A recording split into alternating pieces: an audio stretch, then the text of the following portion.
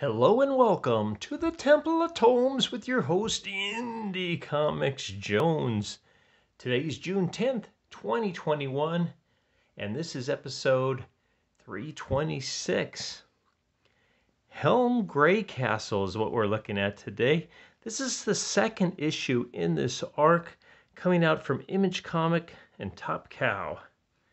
And as we look at the cover, we've got a barrage of characters just all kind of jammed together. And this is what this issue was like actually trying to read it. There are so many characters in here.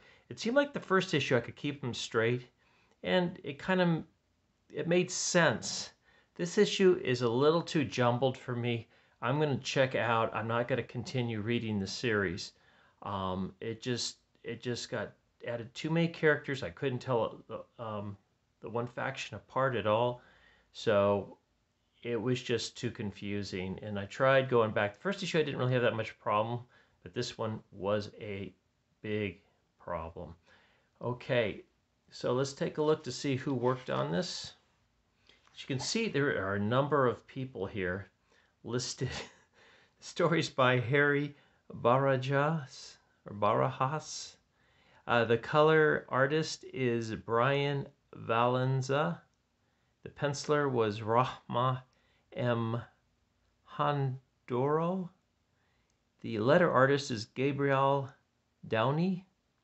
And the script assist and editor was Claire Napier. The name of this one is Belly of the Beast. Chapter 2, Meet Me in Mictlan. Now, I believe this Helm Greycastle is part of an RPG game. I think the first issue had a number of pages in the back that were dedicated to the game. I don't know if it's the same game as this Belly of the Beast, but this one also contains a game, the Belly of the Beast. And let's get right into it, right off the bat. So we starts off here, and they're at this temple. It's been rebuilt apparently. I don't know what that means exactly. And just so you know, our heroes in this are a group of Dungeons and Dragons warrior type that have been put in an Aztec landscape. So they've got this little guy here. He's like a baby dragon man or something. I'm not quite sure. And I don't remember him from the first issue. He might have been in there, but I'm just drawing a blank. And as you can tell, all these guys kind of look the same. And that was very confusing to me, who the heck they were. They put the dragon guy in with some of the prisoners. And it was just kind of lost. These two are not prisoners, but yet they're talking to the prisoners. So they are trying to mount some kind of revolt against the person that's in charge. The new person that's in charge. They beat down the conquistadors, took back their city, but the guy that was in charge believes he's a god now, and he's making his people do all kinds of strange things. So we seem to just be bouncing around to place here. First they were apparently in like a jail, and then they're let out, and then they are given, like, I don't know who these people are again. They just kind of jammed a bunch of people in, and they all have talking parts, and then we get like some flashbacks to when the conquistadors were there. And then we get this bird that brings them a message. And I'm not sure what that's supposed to be, but it's just all of a sudden this guy's up on chains, and then they're given some kind of drug later on where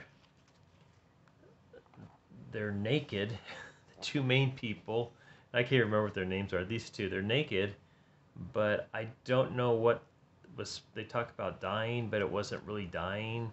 It was just this drug, and that is pretty much the end of the story. So it only lasted like 18 pages.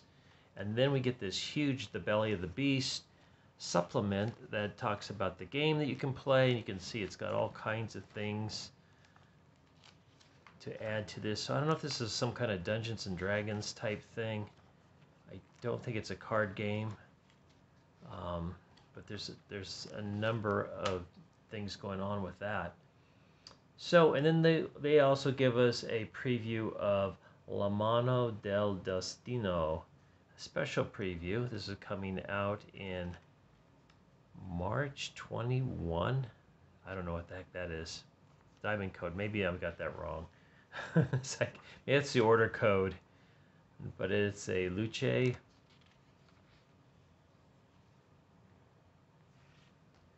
If you're into Luce things, you might want to be checking that out. And then we get a map here that is also part of the map on the front here. So, and then an ad for Home, which I believe is on its third issue now. It's about some undocumented, well, I don't know if they're undocumented workers, so I don't think they're working, illegal aliens that get captured, but the boy has superpowers somehow, so you have that to look forward to. As well as A Man Among Ye, number 5, on sale in July. I did reviews on the first 4 issues. So there's a big gap between issues 4 and 5. I wasn't recommended first. Really liked the first issue, but then it just tailed off for me. So you get a little review on that one too. So there you go. Thanks for stopping by and watching this review, Helm Greycastle. This is not a recommend any longer, so if you go by my recommends, you might not want to get this one if you haven't got it already. Anyway, please like, please subscribe, please leave comments, and we'll see you next time at the Temple of Tomes. Like I said, I've got a ton of reviews to do still, so there'll be more to come. As always, this is Indie Comics Jones bidding you adieu.